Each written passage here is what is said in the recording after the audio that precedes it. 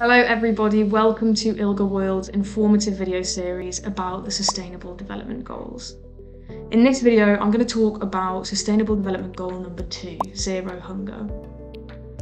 In 2021, nearly 828 million people experienced hunger across the world. That means 9 out of every 100 people. SDG 2 comes with 5 specific targets, all working towards the ultimate objective of ending hunger worldwide by 2030.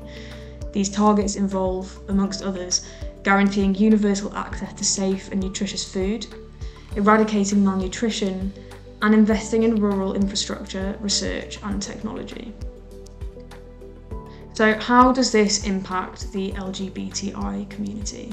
Well, recent research reveals clear links between LGBTI populations and elevated rates of food insecurity and malnutrition.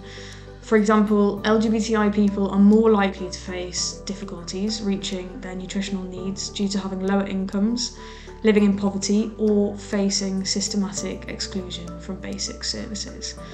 This has a knock-on effect as limited access to healthcare, education, housing and employment present significant barriers to accessing nutritious foods.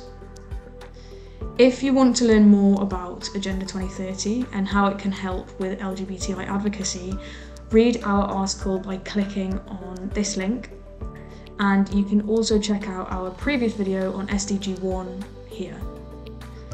You can also drop us a message at sp@ilga.org if you have any questions about the SDGs, or if you think we can help you with advocating for LGBTI issues in your country. Thank you so much for watching. Don't forget to share this video and see you next time.